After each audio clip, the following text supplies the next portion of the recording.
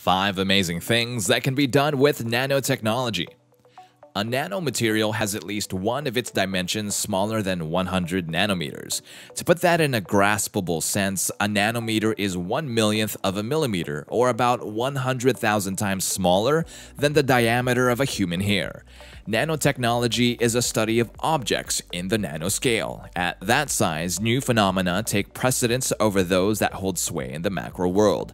They behave completely different from their larger counterparts, often having properties like increased strength, chemical reactivity, and conductivity, a huge feat of engineering. Hi guys, welcome to Gen XYZ Finance and Technology, where we tailor data into more comprehensible information for our curious audiences who are in a hurry, just like you. Now before we start, you may want to consider hitting that subscribe button to keep seeing informative tech videos and practical financial tips. The American Society of Mechanical Engineers said that nanotechnology will, quote, leave virtually no aspect of life untouched and is expected to be in widespread use by 2020, unquote.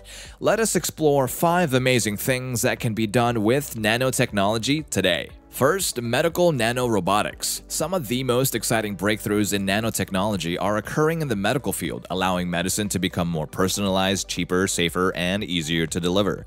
Cancer therapy seems to be at the forefront of medical nanorobotics. Nanoparticles can be used as tumor-destroying hyperthermia agents that are injected into the tumor and then activated to produce heat, destroying cancer cells locally either by magnetic fields, X-rays, or light. Scientists suggest that sneaking existing chemotherapy drugs or genes into tumor cells via nanomaterials allows for much more localized delivery, both reducing significantly the quantity of drugs absorbed by the patient and the side effects on healthy tissues in the body. Other exciting developments nanotechnology permits include the possibility to increase the growth of nerve cells, for example in a damaged brain or spinal cord, and using nanofibers to help regenerate damaged spinal nerves. This is currently being tested on mice. Second, practical applications. It's quite amazing how much of nanotechnology-related research is inspired by nature's designs.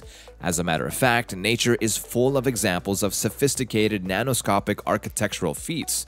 Nanomaterials exhibit special physical and chemical properties that make them interesting for novel, environmentally friendly products. Nanotechnology currently plays a rather subordinate role in environmental protection, whether it be in research or in practical applications, but could be expanded greatly in the future. Examples include the increased durability of materials against mechanical stress or weathering, helping to increase the useful life of a product, and the nanotechnology-based dirt and water-resistant coatings to reduce cleaning effort.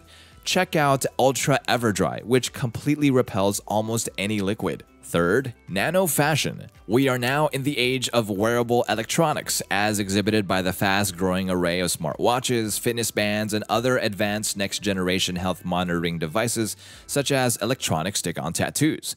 Not only will these devices be embedded into fabric, becoming a sort of flexible computer, but an electronics device or system could ultimately become the fabric itself.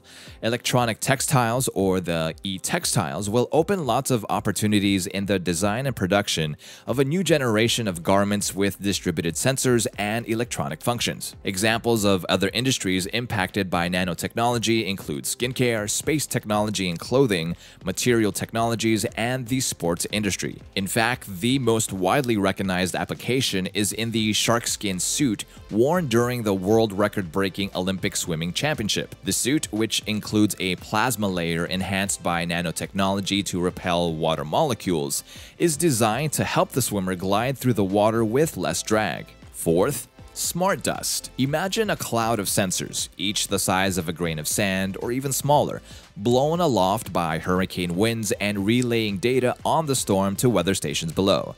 Now picture a nanosensor scattered all over the quote-unquote smart world, relaying data about anything under the sun.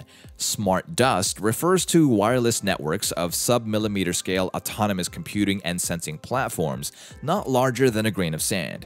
It senses and records data about its environment, such as light, temperature, sound, presence of toxins or vibrations, and transmits that data wirelessly to larger computer systems. Smart dust is a vision of the network future where an intelligent network of trillions of minuscule sensors continuously feel, taste, smell, see, and hear what is going on in their surrounding environment, communicating with each other and exchanging information anywhere, even in narrow and difficult areas. And fifth, computers and electronics. Nanotechnology has been pivotal in advancing computing and electronics, leading to faster, smaller, smarter, and more portable systems and products that consume far less power with longer-lasting batteries. Circuits made from carbon nanotubes could be vital in maintaining the growth of computer power, allowing Moore's law to continue. Lots of people know how advanced our computers now are, but don't entirely grasp the drastic innovations that got us to this point.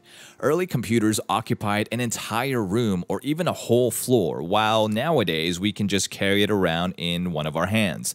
That's quite remarkable, right? This has been made possible through the miniaturization of the world of microprocessors. For example, transistors, the switches that enable all modern computing, have reduced drastically from roughly 250 nanometers in size in the year 2000 to just a single nanometer in 2016. This revolution in transistor size may soon enable the memory for an entire computer to be stored on just a single tiny chip, maybe even implantable inside humans.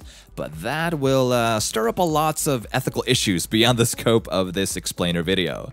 The ultra-small has the potential to make enormous changes to the world. That's what nanotechnologists are trying to point out right here. Nanotechnology is the next big thing. What's the first thing that comes into your minds when you think about nanotechnology? Share your thoughts with us in the comment section below. And don't forget to like and subscribe, and consider clicking that notification bell to keep yourself updated on our latest videos.